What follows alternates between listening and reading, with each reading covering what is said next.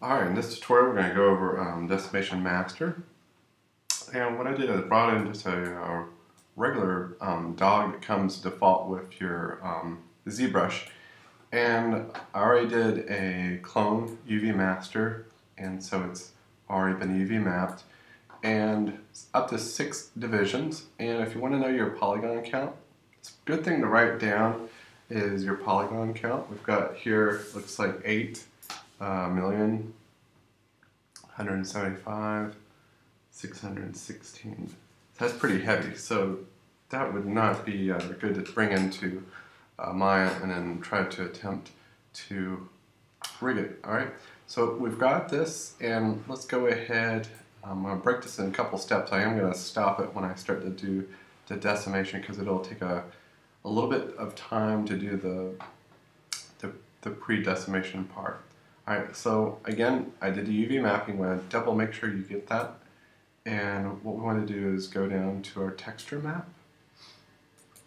You want to open that up. And you want to hit New from Polypaint. And you want to do that on the highest level, level 6, so it's not so dithered if you do like level Division 1 or Division 2. Alright, so I hit New from Polypaint.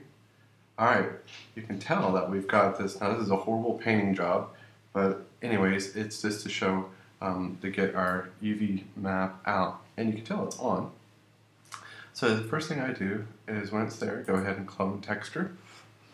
You see it's over here. And then we're going to go over to textures. And we want to flip it, just like that.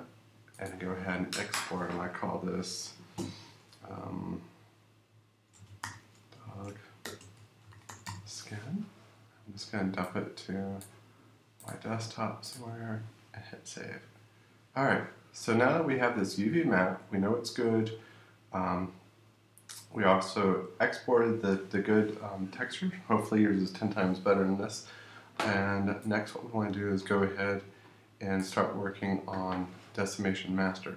So I'm going to go to our Z plugins, turn off my UV master. I was just using that UV master. Pull that down and go ahead and click this button right here. That'll bring it over here to our right. Okay, and what you want to do is keep UVs. If you don't do this, it won't work. All that work that we did just to get this image out here will not line up. So keep UVs, keep that on. And what I'm going to do is hit pre-process current. It's gonna go up here and start thinking about, then a slow yellow line will appear, and this will probably take about 5, maybe up to 10 minutes, depending on your model. So I'm gonna go ahead and hit it, and then I want to stop the recording, and then we'll have a second recording. Alright, see how long this is gonna take. Alright, again, I want to stop the recording.